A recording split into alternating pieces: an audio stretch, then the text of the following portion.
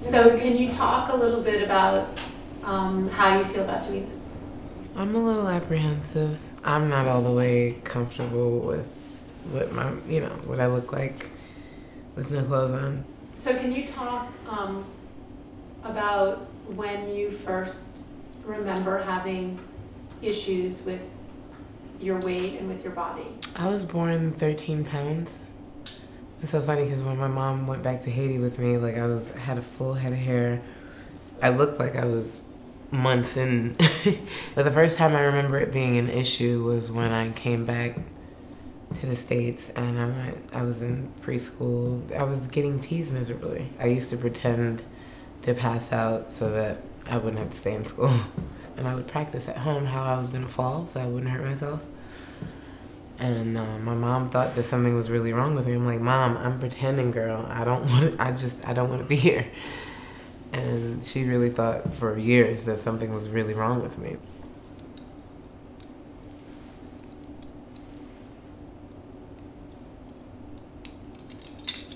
I was so casted out that I found entertainment in my own room. I call it my magical, magnificent room. I had music there, I had art there, I could express myself there. High school was a little bit better. I pretended that I was okay with being in the shell that I was in, and it was like, I was fat yesterday, I was fat last week, and I'm probably gonna be, like, finding a joke.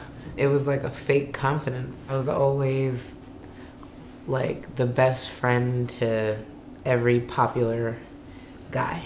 But then came I would always fall for every guy that I was like best friends with because, we're friends. And so they expressed things to me that they wouldn't normally tell everybody else.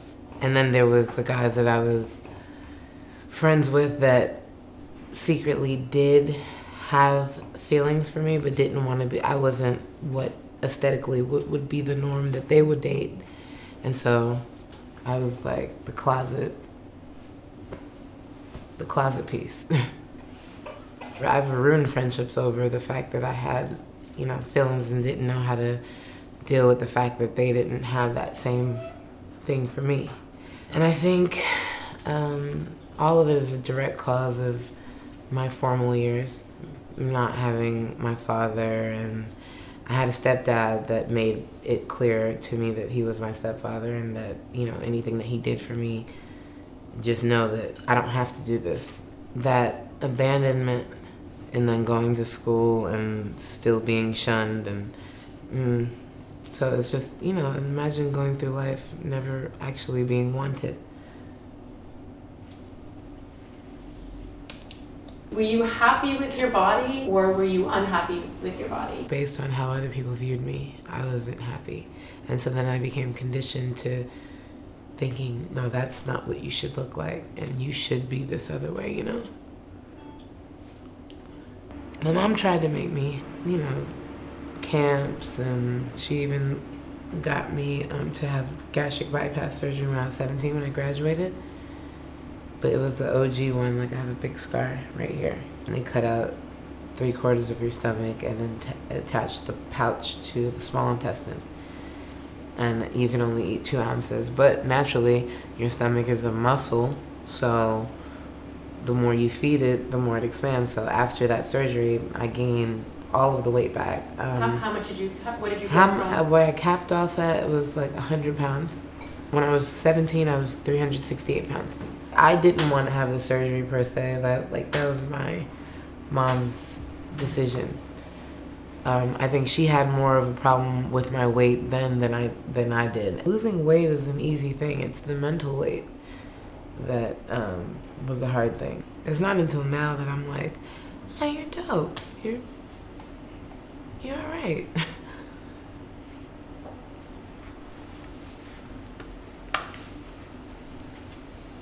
So you had said that you found your voice. Mm-hmm. Can you talk about that? I never wanted to be a singer. I didn't grow up wanting to be a singer. I wanted to be an entertainment lawyer and a manager. The singing thing happened by default because I started my professional career in music in 2007. I was a songwriter.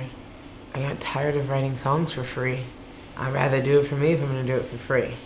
And I was writing these songs that were so true to myself because this is what I was going through. And everybody's looking for a hit or, you know, something that's radio friendly. And that's just not the space I was in at the time. So people passed on a lot of my songs, which became Sincerely Yours, which was my first EP and my first stepping and coming out. So what was the turning point? That time in 2010 when I tried to commit suicide, the day after when I woke up and I was still here, I took whatever was in my medicine cabinet and I felt that moment where, you know, when you take anesthesia and you're like fading. I literally felt that, like, in that moment it was just like, damn, I really did that. And I started thinking about my mom, how she was gonna fit, and then I went to sleep. But I think my weight helped absorb all that because I would wake up the next morning while everybody was passed out on my living room floor and I'm like up, like nothing happened. And so I feel like a lot of instances my weight was like a protective shield. Even as a teen, like if I was an attractive teen, I probably would have been a hoe. Had it been an attraction there, I probably would have been pregnant at 16. I wanted the attention. I wanted to be wanted and I wanted to be loved. You know, this is a male-driven industry, so I never had that issue. It's always been about my talent and my vibe and whatever, so I've never had to compromise myself to get ahead. The men that I've come across in the industry would, from helping me pay rent when I didn't have it to just being there like that, those fathers, I call them the fathers that I never had. We went with a group of friends to Universal City Walk and it was Halloween and we waited online to get on this ride. I couldn't fit in with anybody else, so I was like in the last cart and they were putting the lever down. The guy comes over and is checking everybody's thing and I was literally ready to fall out of that roller coaster and be like, I'll just hold on. He presses down, he's like, wait, it's not going down. And then he pulls everybody's up again and pulls it down. He comes back to my car, it's still not going down. So he's like, lady, you can't fit, so come on. And it was like mortifying. Everybody's like, oh yeah, no, we'll just get off too. And I'm like, I need this time. I took that walk of shame and I got it together before everybody got off the ride, but I was waiting there for everybody that I came with to go on the ride and then for me not to get on. And it's a small thing, but at the same time, like, that was the first time I ever felt fat. I knew I was overweight. I was the big girl. I was the fun big girl. But that was the first time I felt fat.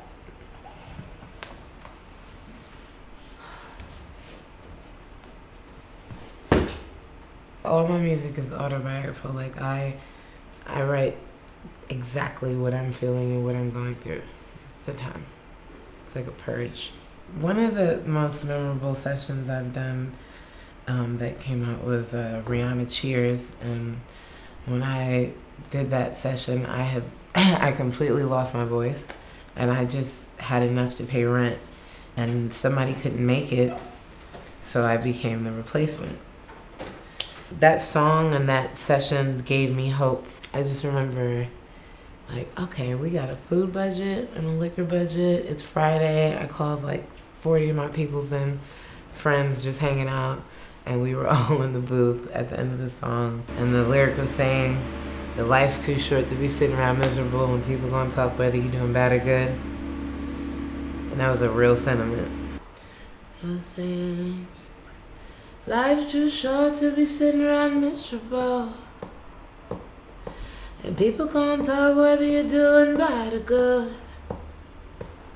I got a drink on my mind and my mind on my money. Yeah. Looking so fine, gonna find me a honey. Yeah. Got my Ray-Bans on and I'm feeling hella cool tonight. Right? Everybody's vibing, so don't nobody start a fight. Cheers to the freaking weekend, I drink to that, yeah, yeah. Oh, let the Jameson sink in, I drink to that, yeah, yeah. Don't let the bastards get you down, turn it around with another round. Everybody's at the bus, better put your glasses up and I drink to that.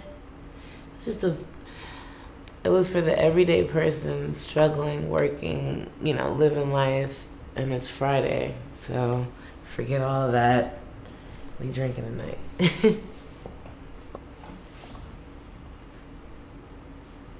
Going back to when you realized that you were alive, and so what happened? What was your mindset, and what did you start to do? I woke up around noon, and I walked down Chandler Boulevard in North Hollywood as fast as I thought I could go. Day 2 was with Esther Dean. She's a songwriter friend of mine as well, and she got me on my path. Like, we would start from like 26 and San Vicente all the way down to Ocean, like just walking, and it was blocks.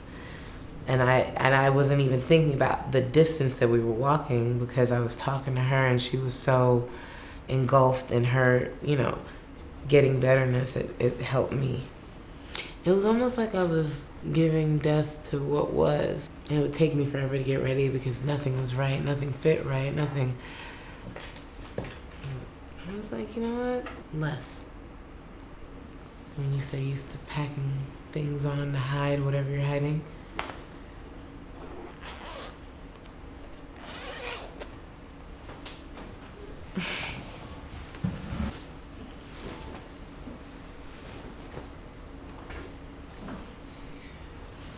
When do you feel the most vulnerable?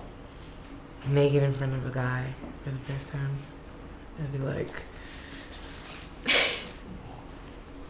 like daytime sex, I wouldn't be that girl usually. I'm finally in a place where I'm a work in progress and I'm okay with loving me in the meantime. I'm forever becoming. Right. That's the title of my album. And the becoming, it's like an unfinished butterfly. You'll never be complete because completion is death.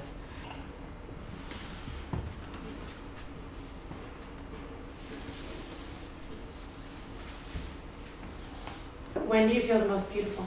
When I'm in the presence of other beautiful things. Feeling beautiful, like knowing and feeling it, because I forget what I look like sometimes. If I don't see myself enough, that's why I had to put up mirrors in my house. I don't do mirrors. I don't fixate myself in the mirror. I don't do selfies to check myself out. So I want my outside to reflect how colorful I feel on the inside. What would you tell your 12-year-old self? To keep living. A lot of amazing things have happened, but I was just so stuck in my funk that I couldn't even appreciate what was going on at the time because I was either depressed about my past or anxious about the future and never present. I was in the studio with Puff Daddy the other day, and I remember being a kid growing up in New York City, just loving his movement. And I worked with him, I've been working with him since like 2008, and it wasn't until the other day that I'm like, I'm in here with Puff Daddy. You know, this is actually a dream come true. And outside of my, when you step outside of your own personal funk and misery and really observe life, it's not that bad. Why in your body is it a good place to be?